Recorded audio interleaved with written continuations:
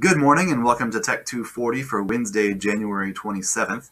The topic for today's session is going to be power and energy in electrical circuits, and we'll get to that in a minute, but I do think that you'll find that it's fairly simple and straightforward, especially compared to what we talked about last time, which was circuit analysis with KVL and KCL. So we'll get to power and energy in just a little bit, but I think maybe the best way to start out today's session is with an example problem, maybe a little bit of review. So let's go ahead and do that. And to do that, I'm going to switch over to the document camera.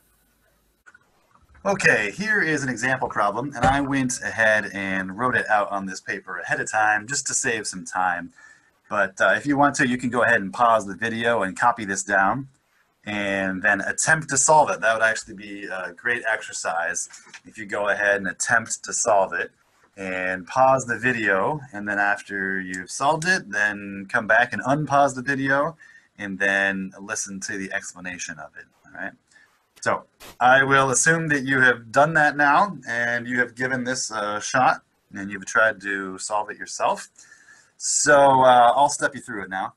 So I would say that the first thing that you should do is look at this and say, can I solve this with the method of combining resistances and find an R total and then work your way back and find an I total and then all the component current flows and voltage drops? And the answer here is no, because you've only got these two resistors, and you cannot say that these resistors are in series, because the current going through here does not necessarily equal the current going through here. We don't even know which way this current is going to be going. There's a battery trying to push it this way. Doesn't necessarily mean that current is going to go this way, but we'll see. We don't even know which way his current's going, and so we certainly can't say that whatever current goes through here equals the current go through here, because you got this source over here as well. They're not in parallel either, because in parallel, you would say that the tips and the tails of the resistors are connected. All right, so the tips may be connected here. That's directly connected to this, but the tails, this is not directly connected to that because we have a voltage supply in the middle of that. So we can't say that they are in parallel either. So they're not in series, they're not in parallel. We can't combine them. So we have to use some other tool. Voltage divider doesn't work because they're not in series. Ohm's law is not helpful yet because I don't have enough information to solve. So it looks like our only tools left are KVL and KCL. So for KVL and KCL, we need to make sure everything is labeled. Pretty much everything is labeled. If we wanted to, I guess we could call this V sub L. Maybe we'll use that in an equation. And we could call this V sub R for left and right. And the only thing left is our assumed current directions. Remember, you have to draw these arrows in order to write the equations for KVL or KCL, either one. So I'm going to assume arbitrarily, just my best guess right now, I think probably current is going to be going down through resistor 1 and probably from right to left in resistor 2. So this is I2 and this is I1. Those are my best guesses, but I might be wrong. No big deal either way. So now I need to find loops or nodes where I have one unknown voltage source for a loop or one unknown current flow for the nodes into or out of a node. All right, so I'm looking around. I really only have a couple of nodes and only a couple different possibilities for loops. This is really not a terribly difficult problem, but that's okay. It's good practice. And so I like to think about, what do I know? What do I not know? Well, I know the voltage of this source. I know the voltage of this source. So this is known, this is known. This is an unknown, and this is an unknown. So I need to make a loop with one unknown voltage source or a node with one unknown current flow. So I actually I can see at least two different ways I could do this, that I could start this problem out. But I think probably the easiest way to start this problem out is to make a loop right here. The left loop, because I have one known voltage source and one unknown voltage drop. So I'm going to do a KVL equation for the left loop. And like I have said last time, I prefer to write equations with the direction of assumed current flow as much as possible because you add the voltage drops. It just makes the equations easier. So I think I'm going to go clockwise from A. I'm going to go clockwise, and I'm going to start from A. So I start from A, I go clockwise, I'm going to go through here, and when I go through here, I go with the direction of assumed current flow. So I write V1, and then I keep going clockwise, and I get to my first sign of my voltage source, and it's minus. So I write minus. I like to put them in variables first, and then I'll plug in numbers. Minus V sub L. And then I keep going. I get back to where I started, so I set it equal to 0. Now I plug in numbers, and I know that V sub L is 12 volts. So V1 minus 12 volts equals 0. Now I add 12 volts to both sides, and I find that V1 equals 12 volts. Great. All right, and now I'm going to pause from doing KVL and KCL because I know V1 and I know R1, so I can find I1. I1 equals V1 divided by R1. That's Ohm's law. And that's 12 volts divided by 10 ohms. So divided by 10 is easy. I just move the decimal point one place to the left, and I get I1 equals 1.2 amps. So I can write that in for I1. Okay, so I could also write this up here if I want to. All right, so now I know everything there is to know about this, and this, and this, and I only have one unknown left, and that's this. So I could actually write a KVL equation in at least 2 different ways. I could write a KVL equation for this loop, or I could write a KVL equation for the whole outside loop. And either way should come out with the exact same answer. So it doesn't matter which way I do it.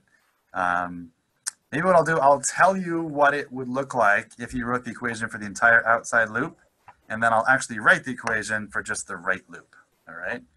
So if I was going to write this equation for the entire outside loop, I'd probably go with the direction of assumed current flow. So maybe I'd start from B, and I'd go counterclockwise. So I'd have V2, and then I'd have plus V sub L, because I came to plus sign first. So V2 plus V sub L minus V sub R, because I came to the minus sign first, minus V sub R equals 0. So V2 plus V sub L minus V sub R equals 0. I know VL, I know VR, so I just solve for V2. So that's how you could write it. But I'm going to do it just with the right loop.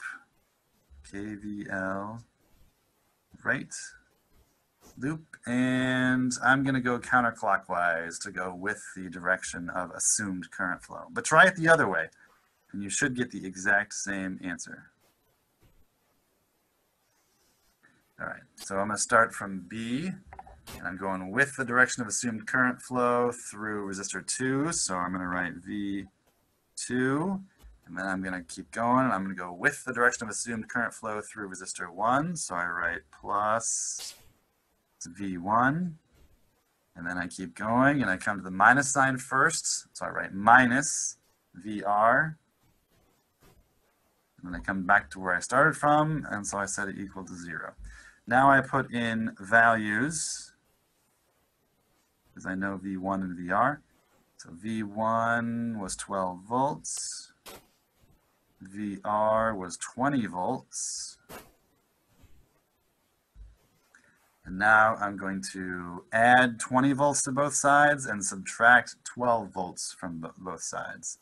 So I'll write it out. I could skip this step, but I'll write it out. So I'm adding 20 volts to both sides, and then I'm subtracting 12 volts to both sides. So these will cancel out.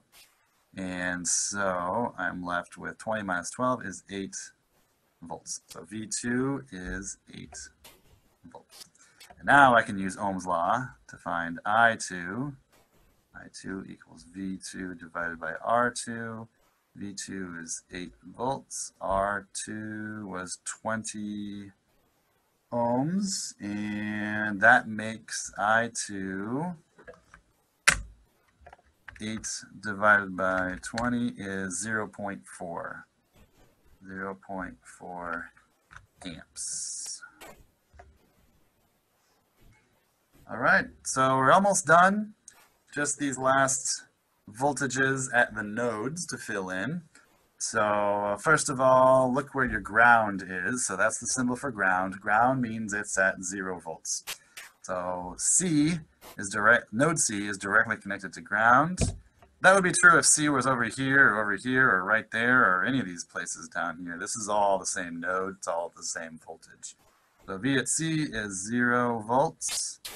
Now, what we try to find is the easiest way to find the voltage at node A and node B. So I'm going to go from ground. I'm trying to find my multimeter probes. These will have to suffice. So here's the black probe, here's the red probe.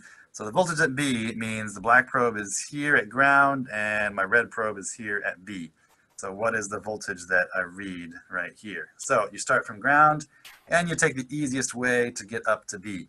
So here's ground. The easiest way is to go through this voltage source. So as I'm going up to B, I gain, when I go from negative to positive, I gain VR, which is 20 volts.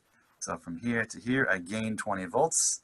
And this is at the same voltage as B is at, because there's just a wire connecting them. So this is all at the same voltage, which is the voltage at B. So from here up to B, I gained 20 volts. So the voltage at B must be 20 volts. All right, but let me show you one more way of doing it.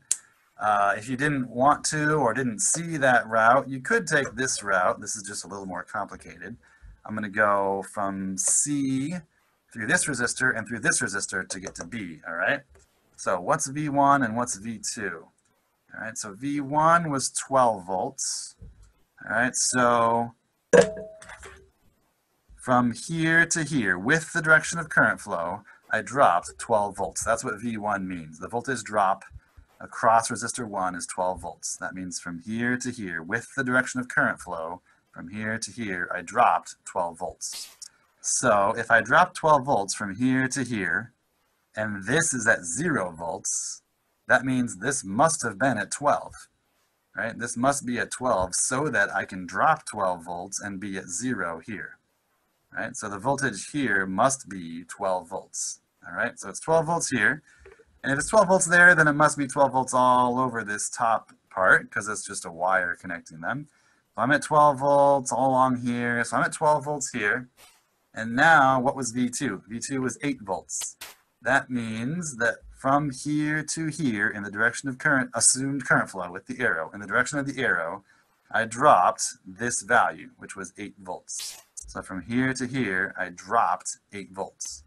So if I'm at 12 volts here, and I dropped 8 volts from here to here, then what must my voltage be right here? It must be 12 plus 8, which is 20. All right, and that's what we got before.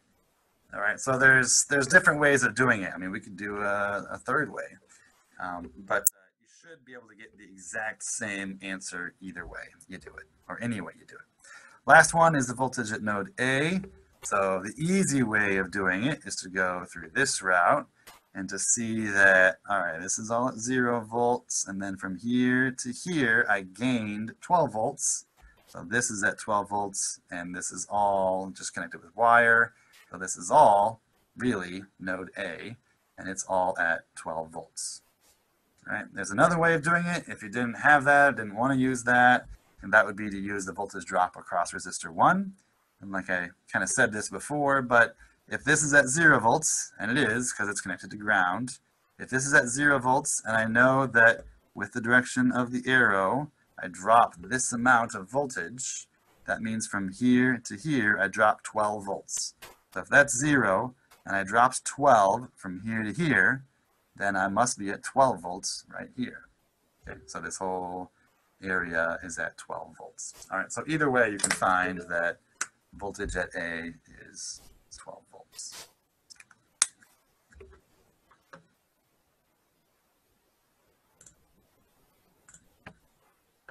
All right, so that wasn't a particularly difficult circuit calculation problem, but it's a good practice, you know. And if you can do this one, then you can probably do more challenging ones. So it's good practice, even though it was, you know, there were only 2 components, so it wasn't a particularly long problem, but good practice nevertheless. I think I'll stop this video here, and in the next video we will talk about power dissipation and energy dissipation in electric circuits. So I'll see you in the next video.